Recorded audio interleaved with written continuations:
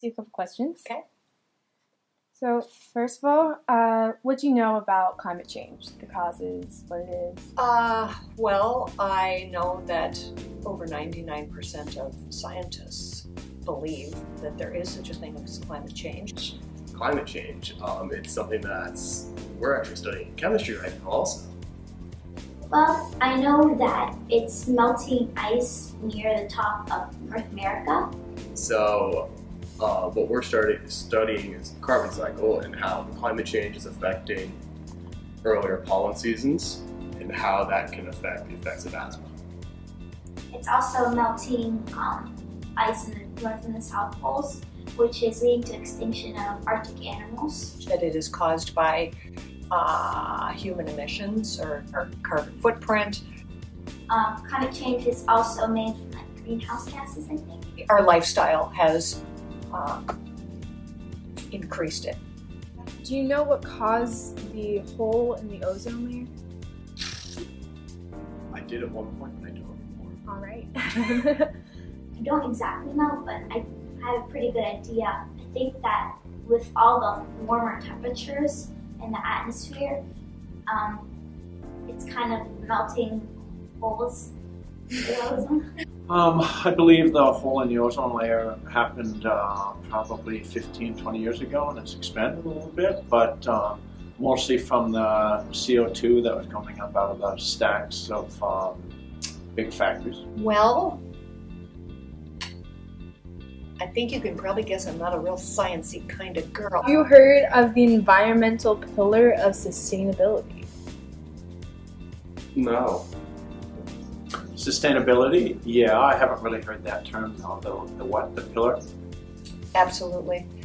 Changing our practices so that they can be sustainable or continue in the future. That could be anything from our use of water to agriculture and the whole food industry, to lifestyle changes that would cut down on excess. What are the causes you know for animal extinction in the ocean?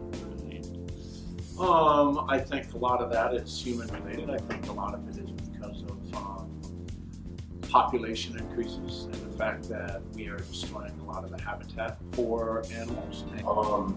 Littering, so things such as plastic bags and soda wrappers.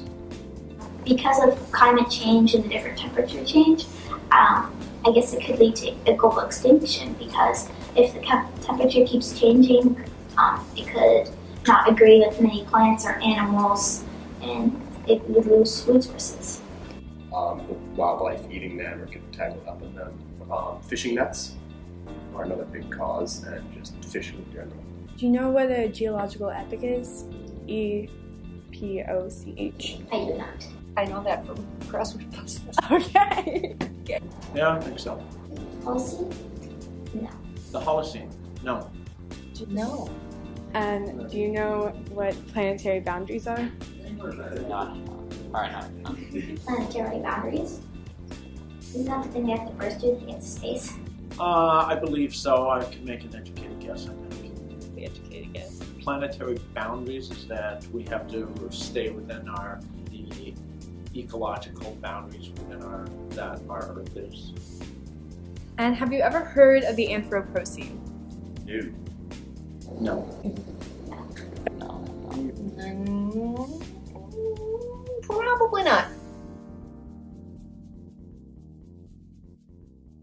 So, now I will enlighten you. So, a geological epoch is an era in geological history. So for the past 11,000 years, humans have been living in the Holocene, which was, perfect weather for humanity to strive.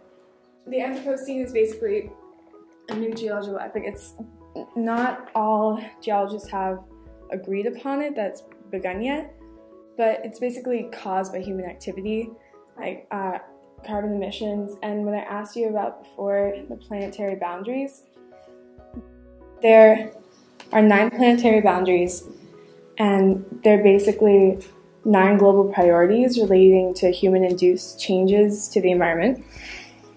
And so some geologists think that in 1952, a new geological epoch began, the Anthropocene. And the reason that that's the date that it began is because that was when nuclear weapon testing first started happening.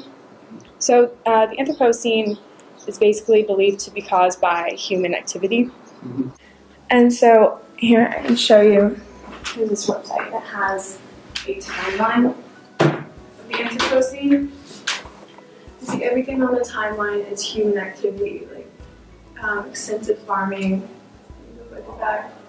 There's large urban settlement, domestication of cattle. This is where we are now. Right now, everything on the timeline is carbon dioxide amounts rising. It's getting pretty bad now. Another graph I have to show you is the planetary boundaries, is what I was talking about. Yeah. And there are 9 global priorities relating to human-induced changes to the environment. I asked you about climate change and the ozone layer because these are 2 of those 9. Okay. These boundaries are measured in 4 different sections. There's boundaries not yet quantified, safe boundaries, and areas of increasing risk and high risk. 3 of these novel entities are in the area of high risk. Okay. And So far. Yeah, so far. And there are 5 of these sections that are in the area of increasing risk. And this is basically what the Anthropocene is. It's these areas of risk increasing, and well, once they all get to high risk, What the hell? yeah. And so the Anthropocene, the issue with it is that it's the environment of Earth is changing so much that it's not a epoch that humans or many other organisms will be able to survive in. Wow. This is just bedtime reading, huh? My God, I'm gonna worry. I mean, seriously, this is rough. Yeah. It's pretty scary.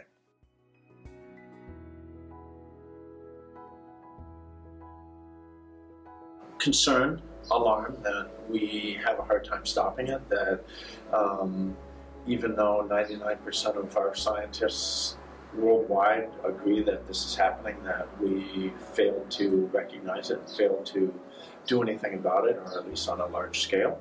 Whenever I hear these things, it kind of puts me on this kind of judgmental pace, like what have I been doing to help with this? Let me just say I am not at all surprised. But you taught me a lot. I don't own a car here, so I bike everywhere, so I try to cut down on that.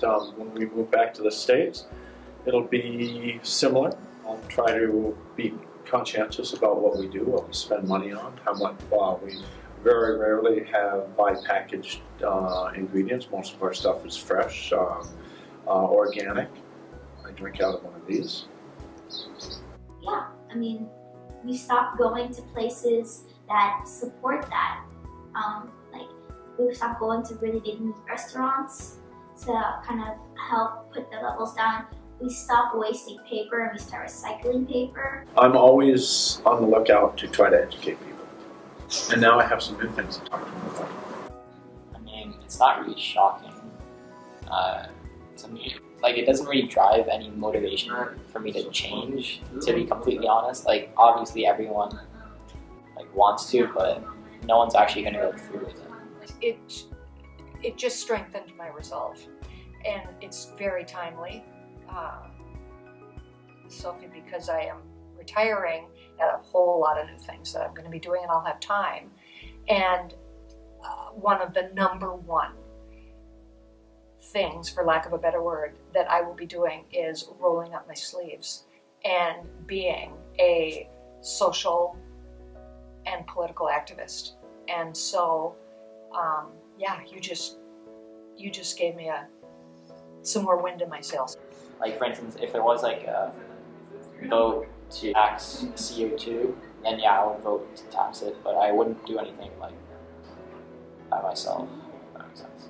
What's running through my head here is I am so grateful and so, I guess, relieved and hopeful that you, how old are you? 15. A 15-year-old is not just learning about this, like learning about it to take a little quiz or whatever, but you are delving into it and exploring it and questioning it, and you will continue to follow this, I know, I can tell. And that makes me feel so much